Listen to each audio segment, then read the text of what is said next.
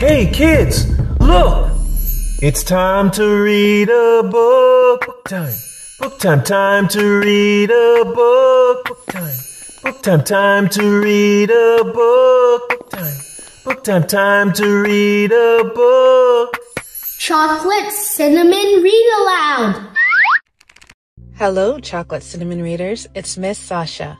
And today we're going to read Never Show a T-Rex a Book by Rashmi Sirdeshpande and Diane, Ewen. Judging from the cover, this one's going to be really exciting, but also a little bit wild. Are you ready? Let's go. Never show a T-Rex a book. Just imagine if you do. Well, she won't know what to do with it, will she? She'll probably think it's a hat or a biscuit. So you'll have to sit down and teach her how to read. And if you teach her how to read, she'll get all excited and want to read even more.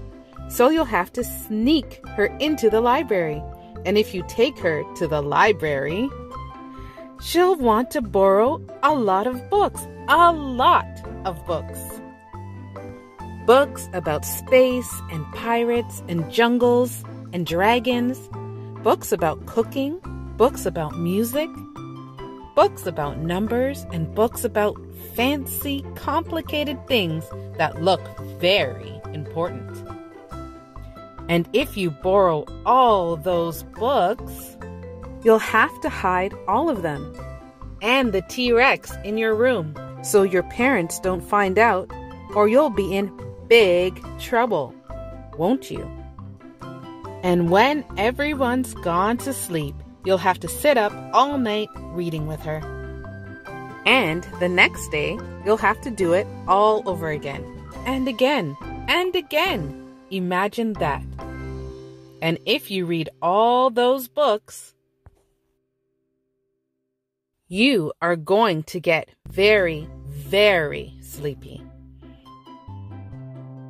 And she is going to become very, very clever. And if she becomes very, very clever, she might just decide that she's bored of just being a dinosaur.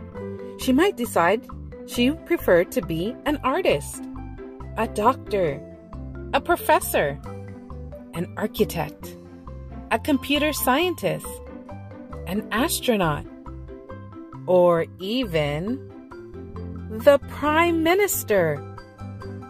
Look, her little sign says, "Vote for T-Rex." And if she becomes the Prime Minister, what do you suppose she'll do next? The first thing she'll do is pass some new laws. Everyone knows that dinosaurs love watching films. So she'll invite all of her friends and make sure that they have bigger seats at the cinema and bigger tubs of popcorn. And no more roofs on buses and libraries everywhere, lots of them. Of course, she'll want to make sure that all her friends learn how to read too. They probably won't all fit in your bedroom, will they? Imagine what will happen next. You'll just have to take them to school with you. That'll be,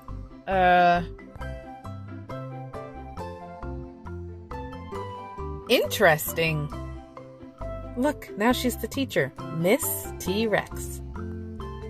And if they all learn to read and all become really, really clever, there will be just no stopping them. They will be everywhere. Look, they have a sign for a dino animal rescue. Amazing! Whoa! Can you imagine? All that because you showed a T-Rex a book. Right. That's quite enough imagining for one day. The end. That was a fun story, and I can't wait for Rashmi's next book. Never teach a stegosaurus to do sums. See you next time, chocolate cinnamon friends.